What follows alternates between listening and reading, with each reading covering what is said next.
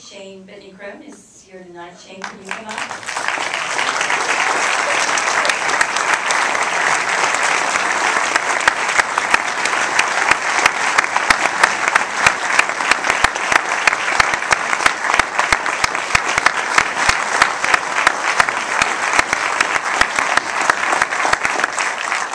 Shane is the real hero of this film. I want to thank you for sitting so respectfully through the credits. You did not get up and leave, and I so appreciate that because 6,500 people made it possible. It really is the people's film. We raised the money on Kickstarter. I think we're still the most heavily funded documentary ever. We broke the record on Kickstarter. There was so much response to Shane's YouTube video. So we're just proud to be at Tribeca. We barely got it finished. We just started this documentary 10, 11 months ago. We started in my office in California, and here we are at Tribeca, so that's got to be some kind of a record, too. We really had to pedal to the metal because we wanted this movie to hit just as the Supreme Court was getting these very important cases about human rights, and we feel this is the seminal human rights issue of our era.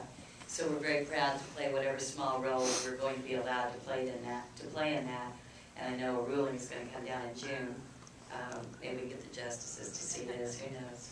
But anyway, we'll take your questions if you have any. And Shane, did you want to say anything about that? Okay. And you may have questions for Shane. Does anybody have a question?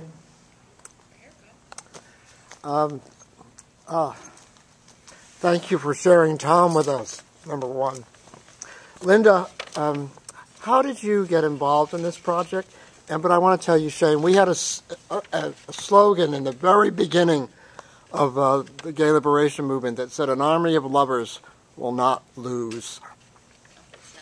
And that's up on the screen. So, Linda, how did you get involved?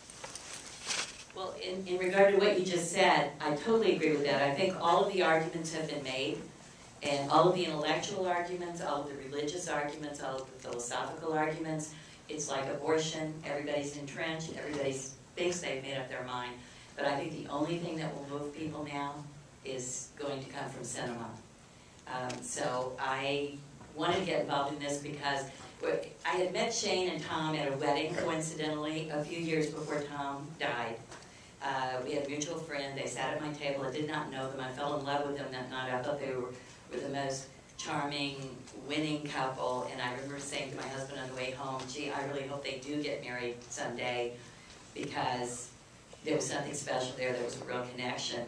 Then, I found out that Tom died, which I was devastated about, even though I didn't know him well. I just saw the promise of their love, and then I heard how he was treated. Then I saw the YouTube video, so I called him, and Shane came in to my office, and I had only done political documentaries. I did all of President Clinton, by the way, introduced. You're the next screening, he introduced the film the first night here. We were very proud of that. I made all of President Clinton's films, starting with The Man from Hope, In a Place Called America, and Legacy. I joked with him that Shane had more material. He had more